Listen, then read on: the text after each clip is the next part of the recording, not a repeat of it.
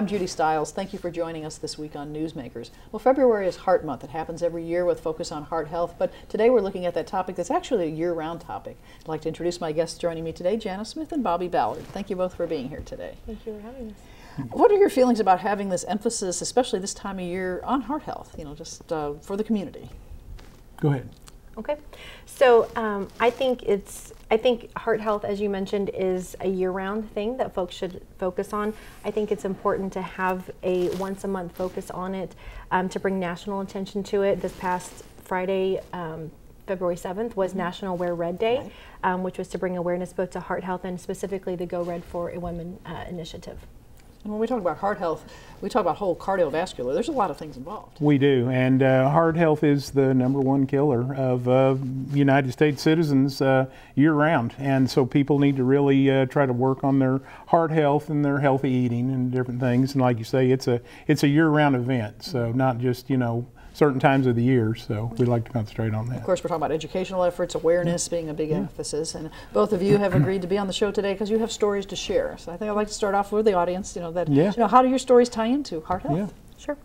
So when I was 16 years old, I actually lost my mom to heart disease. She was only 34 years old, and she died suddenly of a heart attack. And her mom, my grandmother, passed away of a heart attack when she was only 31 years old. And about 2 weeks before my mom passed, I have an aunt who was 33 at the time, and she had her first heart attack and had a quadruple bypass. She did live for several years, continued to have other heart surgeries as she went along, but it tends to affect the women in my family early in their 30s, and like I said, and have lost some of them. So when I was 23 years old, found out that I have very high cholesterol, and so I've been under the care of a cardiologist since I was 23, and so that's why it's important to me, obviously, losing my mom at a young age and other women. So that really brings up the hereditary aspects. If you see a pattern in your family, you need to be aware. That's right. That's right. And so for me, the way that I found out that I had high cholesterol was through the free annual health assessment that my employer does. I've been with Arvest Bank for almost 20 years, and it was the first year I'd participated in that health assessment and got my results back. And at 23 years old, my cholesterol was almost 300. Wow. And so went to a doctor who referred me on to a cardiologist, and again have been under their care since then. I've had lots and lots of tests done. I've had all the nuclear stress tests and things of that nature. My heart is healthy. I just have very high cholesterol. And the best that doctors are able to figure out about the genetics in my family is that the women in my family, we have very small arteries, and we have genetically very high cholesterol. I will also say, though, my mom, my grandma, my aunt were all smokers, and I am not a smoker, and so that has a huge impact on heart health as well. So lifestyle as well as hereditary being a factor in tying that together. That's right. Bobby, you have a story to share as well. Well, I do. Mine was a little different. Back when I was about 50 years old, which has been a few years ago now, but I decided that it was time to get a little healthier, so I needed to lose weight and went to the mall and started walking and wanted to get in better shape. So I did, and the first time I went to the mall, I couldn't walk 500 feet without having to stop and take a break and rest. And then eventually I stayed with it and got to where I could do 3, 4, 5 miles at the mall inside, and I'd lost about 50 pounds, so feeling much better about myself, so I thought I'd start running. So I joined the Joplin Family Y and took one of the Anyone Can Run classes. And so we were, quite a ways along and up to about 3 miles of running, and had finished my race, or my run that day. Went back to the car and got my bottle of water, sit down, and that's the last thing I remember for 8 days. I had a heart attack, and they, of course they eventually put me in a drug-induced coma, but I happened to have a nurse running with me who gave me CPR. So she, her and God really saved my life that day.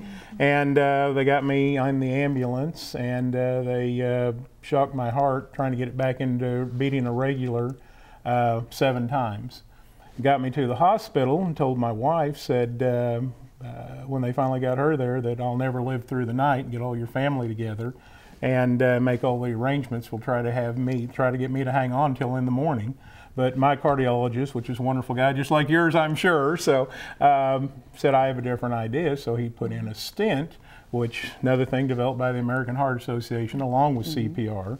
And they got the blood flowing, and then they said in 3 or 4 days we're going to do triple bypass if I respond. So they woke me up, took me out of the drug-induced coma, and had me wiggle my fingers and toes. They asked me who the president was, and I think I said Kennedy or Nixon or something, but they said that was close enough, so they decided.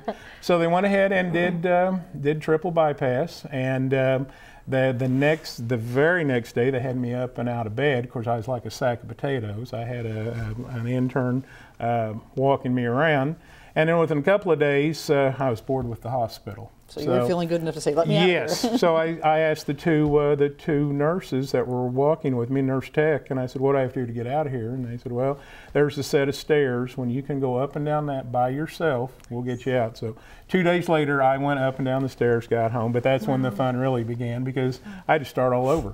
So recovery stage. Went to the mall, started walking again and everything. Well, the race that I was training for, I actually walked in 5 weeks after my triple bypass surgery. So you were determined, I'm going to make that race. I was going to make it happen, and I've got a shirt we'll show you a little bit later that all the people in the class had made up for me.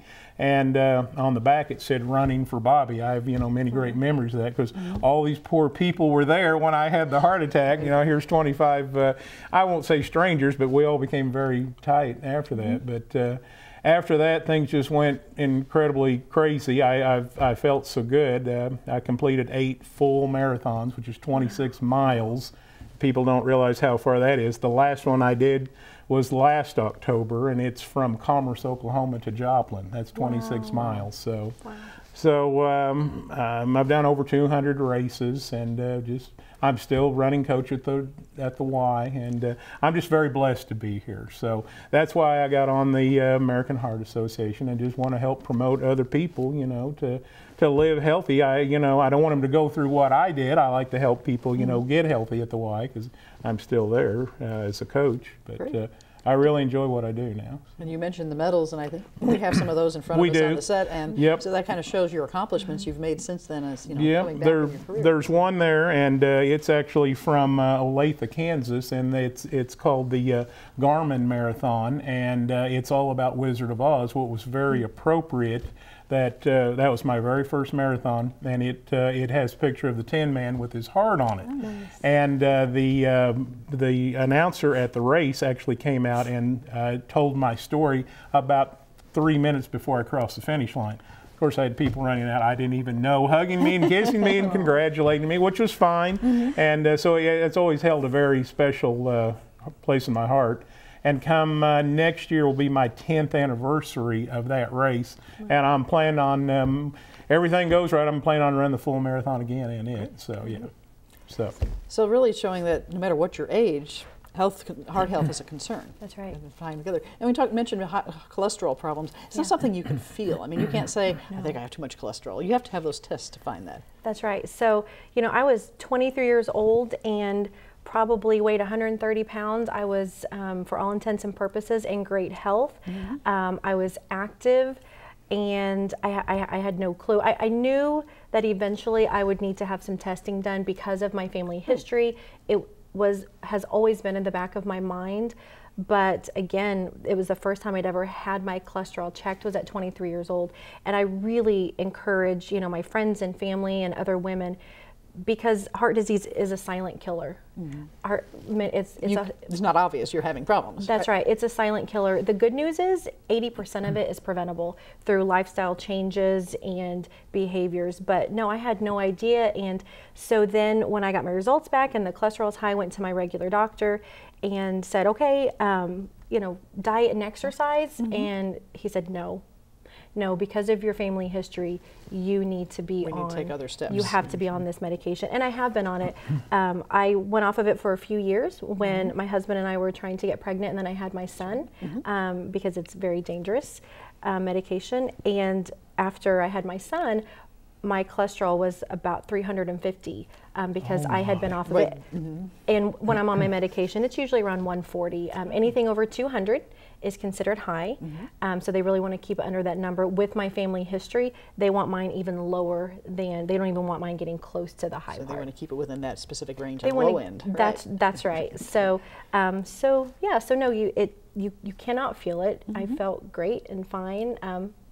Had no idea. Bobby, you were feeling fine because you were running, so there was no symptom anything was wrong. That's what my cardiologist said too, because before I started running, I actually went to my family physician and I said, I'm going to start running, and you know, he ran a few tests and said everything was great. Well, after I had the heart attack, he said, well, we probably should have done a stress test, but I had no warning signs. You know, a lot of people have the numbness in their arm, or they break out in the sweats, but I had none of that. I just, I felt fine, and even to that day, I try to remember back to when I had the heart attack, and I remember going out to the car to get my water and walking back, and I would have thought it would have been under, you know, stress, you know, when I was running is when it would have happened, but it's not. So it is such a silent killer. It doesn't announce that, you know, it's coming a lot of times. So so now we do a stress test about every 3 or 4 years now. And of course I run all the time, so I can, you know, go quite a while on the treadmill. So I just use it as a little workout now and then.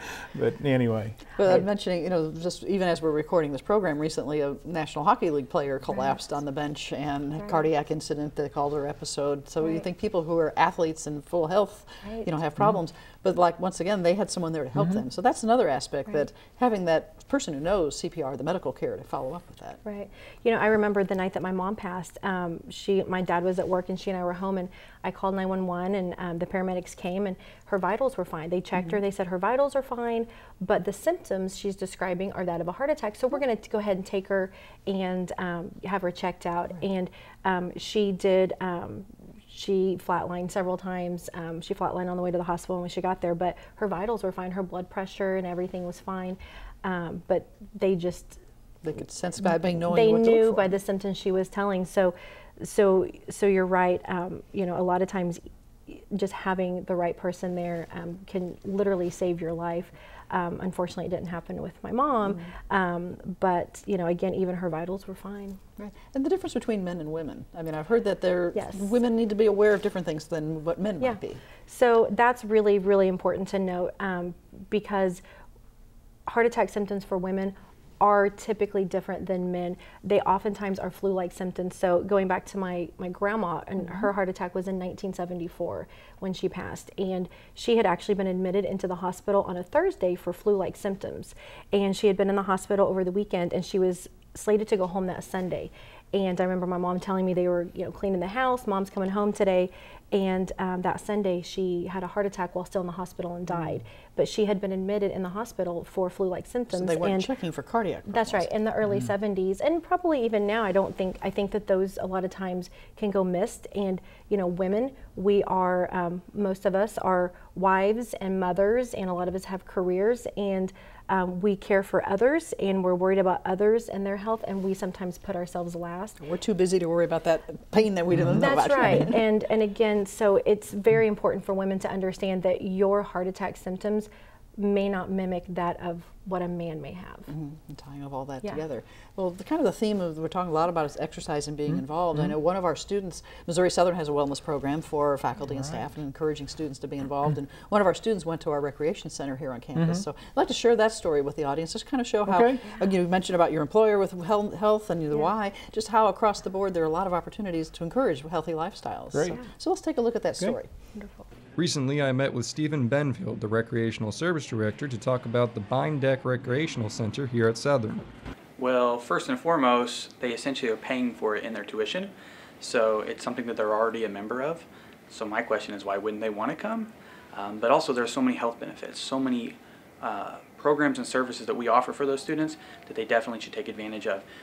From open recreation, just coming in using our facilities, to some of our more specialized services like personal training, group fitness classes, intramurals. There's a ton of activities they can do to keep them active and healthy. Well, we do have actually 2 facilities. We have the rec center, and with that membership includes the swimming pool as well. So there's some opportunities there that's a little versatile. But even around campus, I mean, we have trails. We have a map that we can provide where they can hit some of the trails out on campus. So if they're doing a cardiovascular program or just getting out to walk, there are some other options. And we do have partnerships in the community. So we have a relationship with Millennium Family Fitness, where some of the people who swim in their pool over the summer come here and use our pool. So there are some options there that are a bit versatile and not just tied to our recreation center here on campus. The center provides 71,000 square feet of space, including hardwood courts, aerobic rooms, locker rooms, weight and cardiovascular areas, and over 100 pieces of equipment and indoor track. With a clean facility, expert staff, and convenient location, students of all walks of life should find it easy to keep themselves healthy. But if you're new to the fitness lifestyle or just don't know how to use any of the machines, don't worry. There are student workers who can help you at any time. So we actually have student staff that can help assist, if it's setting up a machine or they're just a little intimidated. But then we actually have certified staff who can help them as personal trainers get on a program, set goals, help reach those goals. So they have a lot of options available. And even during the holidays, the recreational center makes it easy to stay in shape. Remain opening during southern spring, fall, and summer breaks, with holiday hours being Monday through Friday, 6 a.m. to 8 p.m., Saturday, 8 a.m. to 8 p.m., and Sunday, 12 p.m. to 8 p.m. Yeah, so actually we try to, even in inclement weather, we have our hours change, but we are still open 10 a.m. to 7 p.m. And then over the breaks, we try to stay open as much as possible. And really that's dependent on if the students are available. We run the center with student employees, so we have to have students available. But typically, historically, we've had our facility open over breaks, maybe condensed hours, but typically we're still open. 6 a.m. to 10 p.m. weekdays, and Saturday, and these are on our website. Saturday is 8 a.m. to 8 p.m. Sunday is noon to 10 p.m. For Newsmakers, I'm Dylan Noblet. Now back to the show. As you can see the opportunities here on Missouri Southern campus for activities and keeping healthy and so forth. And I know the Y has its program for people of all ages as well. We do. I recognize many of those machines there. So people want, there's just no reason, people can't. I know it's hard to motivate yourself to get into an exercise regimen. But, and at the Y, we try to find things people like to do, because if you don't find something you like to do, you won't continue to do it. So it's, we have so many classes and different things for people to do. But if you just want to get out and walk, and that's why I keep referring back to the mall. It's free. It's always 70 degrees, and it's a mile all the way it's around. Marked as you go through. It's marked as you go through. Yeah. So there's many things that can be done. You don't have, if you're not a weightlifter or a runner or that, but just get out and go for a walk. It makes a difference. Well, I know the Heart Association has a lot of resources, and I know that you working with the Heart Association, helping with the educational efforts. They have a website that has a ton of information, so people just looking, what can I do? What are some of the options? There's places to go. Yeah. One thing that the American Heart Association really promotes is getting your 10,000 steps a day. And that's something that my cardiologist really beats into me. Every year when I see him, if I'm not wearing my Fitbit, he says, "Where's your Fitbit?" And so, like Bobby said, cardiovascular, exercise is great, but literally just walking and getting 10,000 steps a day is enough to keep you heart healthy. And the difference in your lifestyle, instead of taking the elevator up to the next floor, you take the stairs. That's right. Go out and walk your dog. Get a dog. That's great for your heart health as well. Ride a bike. We have lots of cycling groups around here, and they have rides downtown, and they're just slow rides. They're not, athletes trying to enter the Tour de France, so just to get out, and anything will help a lot. And just to kind of get your, you want to get your heart rate up is what you're trying to do. So, Jana, you mentioned diet earlier. For some people, maybe it's watching what they're eating and what their diet is. Yeah, absolutely. Eating foods that are lower in cholesterol, avoiding foods that are high in cholesterol, avoiding red meats as much as possible. Eggs can be considered high in cholesterol. Oatmeal, can help lower your cholesterol. So being, conscientious of maybe having, in my family, for example, we have turkey bacon every weekend instead of regular bacon. And so on the very rare occasion of a holiday or something that we get real bacon, my husband thinks that it's just the biggest treat. But a lot of times just those small small, again, being intentional with those small decisions can make a big difference. I always choose extra lean hamburger meat. Turkey meat is another alternative. So there are another lot of good options you can look at. And I know there's a website, as I mentioned, the Heart Association has, that talks about, I think it says move more, eat smart, be well, so even being aware of your health. A lot of people, maybe you had the option of a health wellness fair you mentioned, so a lot of people maybe aren't monitoring their health, how they're doing. Right. And so it's important to be aware of the need to go to a doctor, the need to have those checkups. It is, and people will just go to the Facebook page or the website for the American Heart Association. It will give you so many heart healthy things that you can do, and like I say, they've developed so many things, and that's what a lot of the money goes to, is to research how to make people live longer just by research, by doing different things for food, and just to keep the heart beating regular for many years. It's the only one we've got, so we want to keep it. Yep.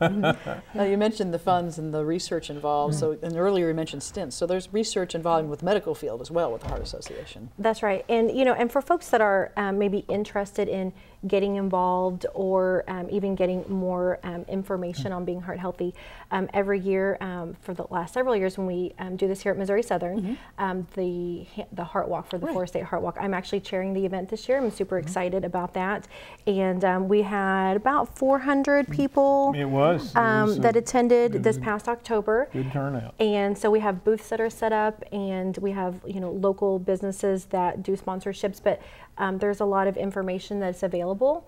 And then we always spotlight a survivor.